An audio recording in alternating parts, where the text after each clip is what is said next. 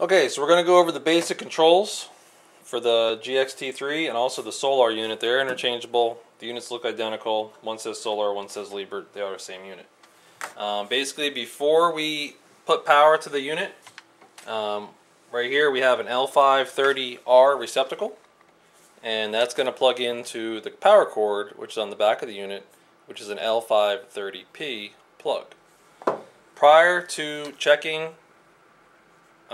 turning the unit on or plugging it in, we need to verify that this plug is oriented properly for the polarity of your line and your neutral. The plug that has the little prong on it is your ground. The larger blade is the hot. The smallest blade is the neutral. So from hot to ground, we should have 122 volts. From ground to neutral, we should have 0.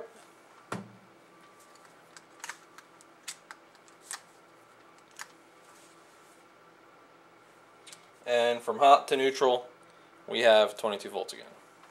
So my plug is oriented properly. It's properly phased out. On the back of the unit, if I spin it around,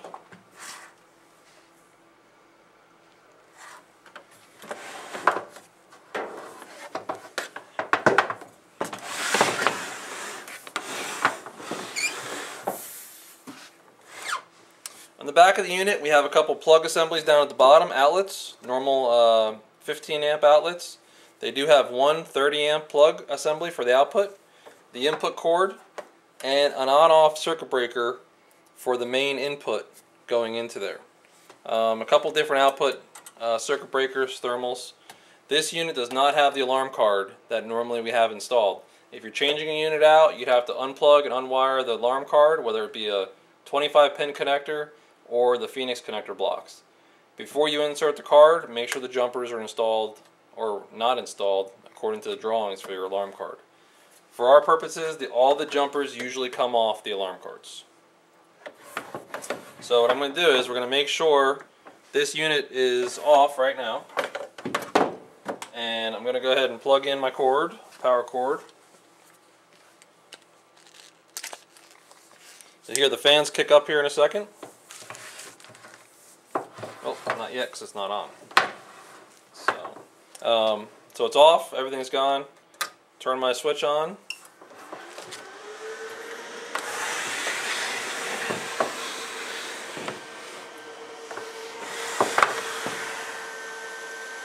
Unit powers up, we get a couple LED indications.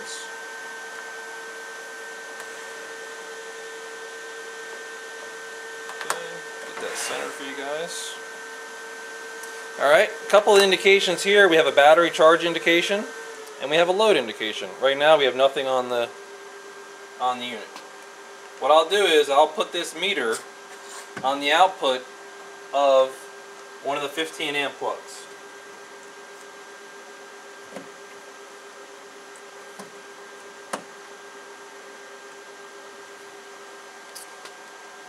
Okay, so right now we got 73 millivolts across there. Essentially it is off. Getting a little bit across there. A couple different units we have here. In order to turn the unit on from a cold start like we're at right now, we're going to go ahead and push the solid / on button. Unit's going to ramp up. LED is ramped up. Takes about 30 seconds. Transfers the bypass real quick. Then you'll see it kick over to inverter. Okay. At this point, we have output of 119 volts, 0.6 on the output of that UPS. At this point, all of your controls, if anything needs to be plugged in, you plug those in now. Of course, we need to do all of our checks on our polarity for the plug cords before you do any cord plugging in. Make sure your cords are going to be plug ends. Then you need to check those for proper polarity out to the switchgear.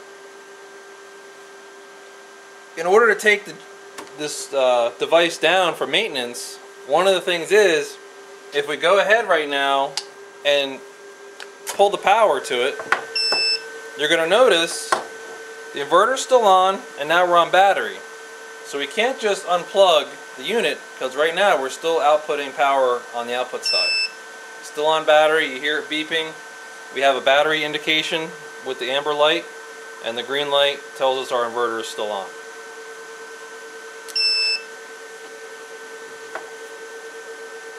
Going to reinstall the plug there. You'll see the battery light kick off. It'll go back to the straight on inverter. Okay. The ideal way to do it would be to transfer the unit to bypass. Press and hold the circle with the line. It'll indicate it by one long beep. You'll see the orange bypass light come on. At that point we still have output there, but now you'll notice the voltage. I was at 119 on line. Now I'm at 121.1, essentially on bypass through the machine. At this point, sometimes the back of the unit is not accessible. So what I recommend doing is, if you don't want to unplug the unit and get all the covers off, you can't get to the main bus, you can essentially just go ahead and unplug the unit at this point, and that'll go ahead and kill everything you have. So sometimes you can't get to the back of the unit just due to the covers, and the bus might be hot and that kind of stuff. So we transferred the bypass, we kill the unit on the output's dead, my output here is now dead.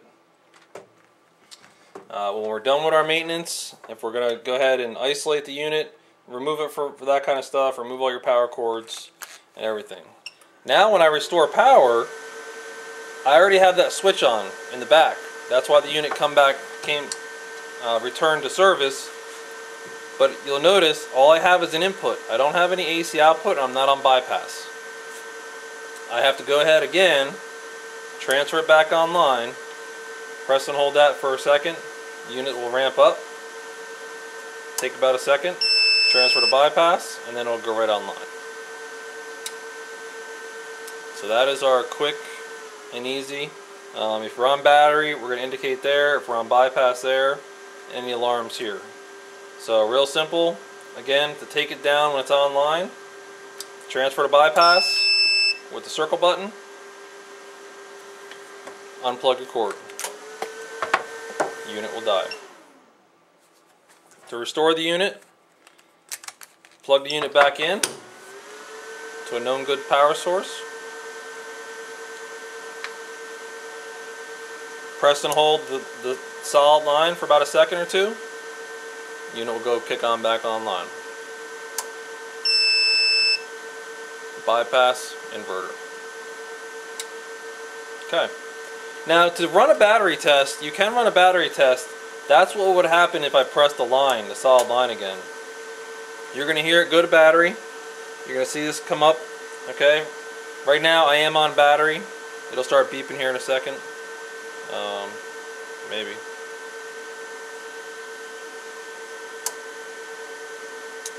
Okay, it's off battery, it's back on inverter. So that's just a real quick diagnostic check of your battery circuit. That's basically what that'll do. So, about a 30-second battery run is what that line does. And you notice it does not shut your output off by hitting that line there. So, the only way to shut the unit off is to transfer to bypass with the circle on the line. Then go ahead and remove your cord. And that's about it. That's the basic startup of the Liebert and Solar GXT3.